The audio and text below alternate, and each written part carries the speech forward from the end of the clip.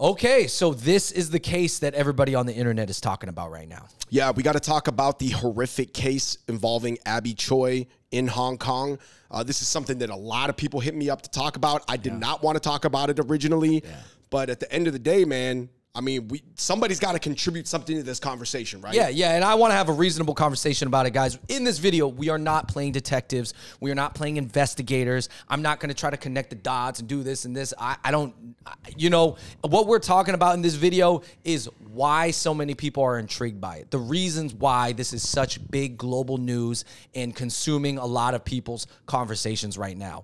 And we'll get into it. Especially in the Asian world, particularly in the Chinese world, particularly in the Hong Kong, Cantonese world. And what can you maybe learn from it or take away from it? We'll talk about all that. You guys know us. We try to do a good job as much as possible, so please hit that like button. I guess, David, starting off with some internet reactions, some comments. I mean, the internet reaction was like, man, what about the kids? Like, there's all these media stories coming out about this, coming out about that, but what about the kids? And obviously that's going to be lost in it in the sense that, you know, that's the humanistic angle that comes way later and is almost more handled in a private matter. But obviously, you know, the details are so gruesome and sensational, it almost like is overlooked. Yeah, for sure. I mean, I think the kids are, I'm sure, going to be traumatized by this, for sure, for life. You know, it's such a horrific thing. And again, we're going to spare you the details. We'll leave a link down below if you guys want to follow the details. We are not going to get into them, though. Somebody said that the Chinese media or Chinese language media had a lot more details than the English media had. Obviously, something is happening in the East, in Hong Kong, with a Hong Kong socialite, Abby Choi, from a billionaire family from Hainan. That's going to be like, all those details are going to be more circulating, I guess, in the Chinese language world. There's going to be way more details about her family, her husband's family, and her ex-husband's family, and what they were connected to, the companies out there, because obviously in the English news, they're not really going to be covering like all the businesses that they had and stuff like that. So yeah, I guess so, yeah. I mean, it makes sense. But yeah, I do think that it changes it for the Western people, because the Western people, they're just going to consume whatever the media companies put out, which is more than likely, and I'm not really blaming them. It is what it is. I guess we're in an age of media where you just make clicks and make money, but there's sensational headlines without delivering the details, For sure. I think possibly the media is writing the stories in a certain way to get you hooked. I saw some headlines that were like way too graphic, and I'm like, yo, guys, what are you guys doing? Like, this is not even news. It is what it is. The next comment was, man, this is like worse than a movie. Is this like a Stephen King novel mixed with like Crazy Rich Asians? Like, what is going on here? Some people were talking about this. This reminds them of this movie, The Untold Story, that came out in Hong Kong in 1993, that was based off a real incident from 1985. Like, people were just like, and I think that that's honestly why this is getting covered so much, because literally, Andrew, and I'm not making light of this at all, it's literally, when you read it and you follow it, it plays out like Stephen King mixed with Crazy Rich Asians. Yeah, because, you know, we're talking about the elite class of people here, and I think generally when you think of like bad stuff happening, I don't know, you just imagine it's more for the middle class, the lower middle class. You don't think it usually touches the upper echelon of society. And we're talking about between Hong Kong and China and mainland China, all these businesses, there's a lot of money to go around. For sure. The next comment was like, basically, you know, your classic kind of culture wars. A lot of people had a lot of jokes. We cannot post those jokes, but like about, you know, Chinese eating everything and blah, blah, blah. And then other people being like, oh yeah, coming back and being like, what about Jeffrey Dahmer? What about Jeffrey Dahmer? And I'm almost like, yo, where are we at as a society right now? We're just comparing like cannibal. Let me tell you this, man. I think every culture has its weirdos, and every, like, the West is not is no stranger to weird stuff, and for sure Asia's not either. So anytime there's a lot of people moving around doing a lot of things with money or technology or media, there's gonna be weird stuff. Man, there's weird stuff since, honestly, the beginning of time, but maybe we're more hyper aware of all the weird little plot charts that are happening around the world, obviously, in this age of information. Somebody said, you know, no matter how much technology or human advancements that people make, we're still just human, and we're subject to being pure evil. Yeah, no, the dudes who pulled this off are evil. It was not a crime of passion, of rage, of spontaneity. It was definitely a planned out, organized thing involving multiple people. So honestly, they're terrible human beings and they need to get the maximum punishment. Of course, this one, I think, I want to say more came from the Chinese world. Somebody said, this is why you have to marry at your own financial level in society. Right. Because obviously, if you guys know the story, Abby Choi came from a billionaire family. She married a guy who was much, much poorer than her, divorced him, and then got quasi-married to a new billionaire guy. And that's kind of like what caused this piece. Basically, people were saying like it's a class thing or a social stratum thing. Well, basically, the ex-husband who ended up carrying out the horrific crime with his team, they wanted something from her and assets from her that she was going to get from her new billionaire husband. Essentially, this was a story of greed and evilness. And somebody just said, man, clearly the Hong Kong police is corrupt since the dad never went to jail on the original charges he got when he was a police sergeant or chief. And obviously, her ex-husband has had multiple warrants out on him, and he never got arrested for him. Yeah, no, I did. Do you think that this case is high profile enough that it reached the global, platforms, and that it's about elite billionaires, that maybe this might trickle down and cause some type of change within like the police structure of Hong Kong? Do you think, I mean, sometimes when things are like on this level, it does make the structures think, ooh, should we do something different? Or do we got to like do something else? Like what it's making us look bad. To me, thinking about how I believe that system is structured, the change wouldn't as much come from the bottom up. It would become from the bottom to the media. The media alerts someone way at the top, and somebody way at the top trickles down to punish the people who are involved, whether that was letting off the ex-husband's father, who was somehow like should have been in jail, and obviously the ex-husband should have been in jail. Anyway, let's get into the takeaways, Andrew. People love drama. Yeah. And this is, like I said, a real-life horror story. Honestly, when you get into the details, and I do not encourage you to do so unless you are the type of person who's like, you're into that type of stuff.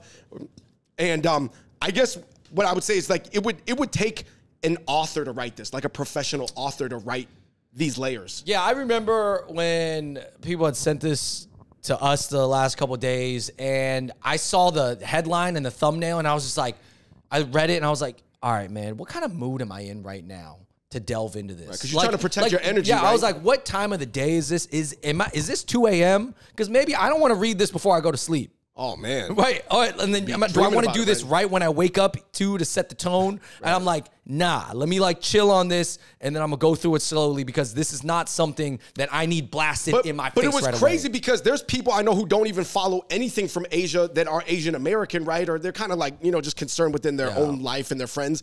They were talking about it. That's when I knew, when everybody like that doesn't even talk about things was talking about this thing. And this is the unfortunate thing, is that this might be one of the first Asian news stories that you follow of the month. Like, let's say even if you're Asian or non-Asian, this might be the first Asian news story you're even keeping up with this year.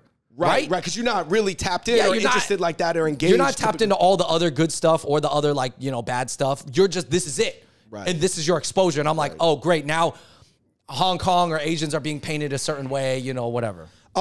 I think that obviously, to be fair, Andrew, I guess to play the devil's advocate, I can see why people are following it. It involves billionaires, socialites, high society, police corruption, family betrayal. There's just a lot of things happening here that obviously, if a similar incident occurred in the low class or the middle class, it wouldn't have all these layers to make it so spectacular, right? We're talking about there's less than 1,000 billionaires on Earth. And this case involved 2 families that were billionaires. And not only was she from a billionaire family, she's also like an influencer and kind of like a model. She was on the cover of Vogue Hong Kong. Yeah, so she had followers, and she was a KOL, as they would say in Asia, key opinion leader. And yeah, I mean, I'll tell you this, and this is kind of a weird thing, but I guess there's so many people out there with followings now that there are going to be crimes and cases that involve them, because now there's just so many people who have followers, right? Right. Well, the amount of people who are high profile, probably at least like 50, if not 100x. I mean, there was a case in Florida, right, where the girlfriend stabbed the boyfriend, and she had like a Instagram following and an OnlyFans and all this stuff. So it's just going to happen. It's going to happen again, because everybody has these social media profiles. Point number 3, Andrew, this thing statistically on a per 100,000 person level, like statistically, is still very low in Asia, but it seems like when it does happen, it's like horrific. Yeah, because there was a case that just came out of Japan too, and obviously Japan is known for, there's some sort of stereotype that like when it does happen, it's very weird. I think when terrible things happen, it's weird and gruesome. Yeah. In cultures or places where basically, like, let's say the homicide rate is super low, that maybe each time it does happen, it seems a little bit more weird because those people really, really want it to happen. If you think about it, in America, there's actually a lot of like homicides that happen. Like a lot of people die all the time. And there's certain cities that like, dude, it's happening at an alarming rate because we have guns, right? And then everybody like dies so quickly. But it's not as weird. Yeah, it's not weird, or on a percentage basis, on a ratio distribution sense. Right, but I think, every country and every culture has its psychopaths and has its weirdos and has its danger. Honestly, I kind of question like the publicity that all this stuff gets. I don't know. I don't want to be a doomsday person. I just don't know if it's super helpful. If like all the details get made into 5 movies, 2 TV shows, and it's commoditized because obviously news outlets need to commoditize the clicks and the eyeballs and the watch. Guys, I follow media a lot. There's no possible way that it is good that this many people are reading this thing. Right. So don't read it. Don't look into it. Just watch this video. If you didn't know about it, now you know something happened. Don't worry about it. Move on with your day. Point number 4 is it just made me sad. It made me feel in a weird way. I don't know how to describe it. A little bit of shame. Like our family's from Hong Kong. I never want to see a place that, we went there a lot growing up too. And it's like, man, I don't know if I know it always had a seedy past, but it felt like it got cleaned up and maybe it's going downside again, or like maybe it was always this way and it was just a segment of society we're not exposed to. The dad was the security forensics lead at Mongkok. Everybody knows Mongkok is like a very more gang infested zone. And like, it's just like, it made me feel like, I was like, man, nobody wants a place like this. These are supposed to be your high society people that are acting like this. Dude, let me tell you this, man. It sucks because like the only media and the news that you're going to get out of Hong Kong over here is like, it's about the protests. It's about this. You're not hearing all the good things because if you're a non-Hong Kong person or you're a non-Asian person, you don't give a crap about the good stuff that's happening in Hong Kong. You just want to hear all the sensational stuff, all the crazy stuff. And maybe you don't follow that much news per year, right? Yeah, so that's your 2 things that you paid attention to this year. Last but not least, man, I guess everybody, what should people take away from it? I mean, again, I'm not playing a detective or investigator, but, just watch your circles around you, right? Obviously, the people around this woman, Abby, they happen to be not good people. Maybe they tricked her or whatever. Or they were good people and then they turned bad. But I'll tell you this, man, these are not like... you gotta watch who you're around, and that basically this was not a crime out of rage and passion. This was planned out, and so it's evil. There are certain outcomes that are like statistically way more probable when you run in certain circles than other circles. Yeah, that is the truth. Yes, that's just the truth. It's like if you want to avoid being shot, you would not hang out with certain types of people that are involved in that type of scene, right? There are people who have guns, right? But I think that no one would expect that this happened. So I think this is pretty sad. And, but it is a horrific, sensationalized story that people love talking about. And that's why people are talking about it. For sure. So. And we just wanted to have a level-headed discussion about it and not get into the details, obviously. And, I'm sure you could go a million other videos and a million other articles that can give it to you the way you want if you were looking for something sensational. Let us know in the comment section below what you think. What are the takeaways? Keep it civil. And until next time, we the Hot Pot Boys. We out. Peace.